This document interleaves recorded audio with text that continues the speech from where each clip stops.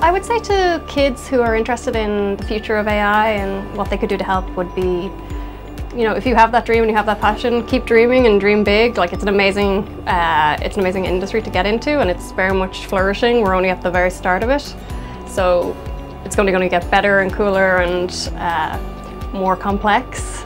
So if you have that interest, I would say, you know, come up with crazy ideas, be creative, don't be stuck inside a box. Like, you could be the next person who'll have that amazing idea that, you know, changes the whole industry, and suddenly we'll have robots that you can't tell the difference between humans, and just so many, we don't know where it'll go. And, you know, it might seem like you need to have all this knowledge first, or, you know, you have to think small, but you don't. You can have these big crazy ideas, and, you know, you'll meet really intelligent, interesting people who can help you form those ideas. And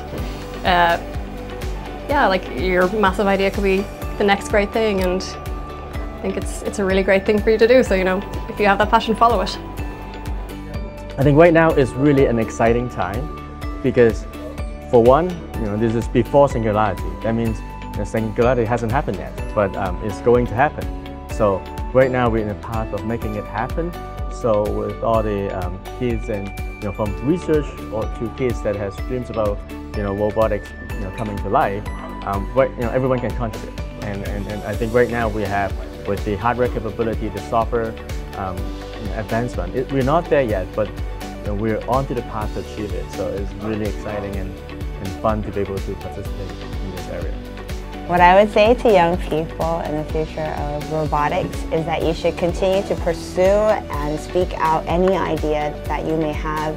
Don't feel like you have to conform to any existing robot, though they may be very inspiring, because robots, AI, they can take on any form, be it humanoid or organic or more machine-like, whatever they perceive it to be, but anything can be built, so they should pursue any idea that they have. There's so much things we can do, and we have to be really creative and think outside the box and always try to make new things, and I think AI is just a tool to do it.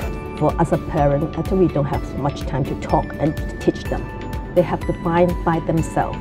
So and I think they will not be so shy to ask silly questions to little Sophia. So that will help them to explore and more and wide. For the kids and young people looking into it, our future is in your hands. You can develop a more human-like robot in the future.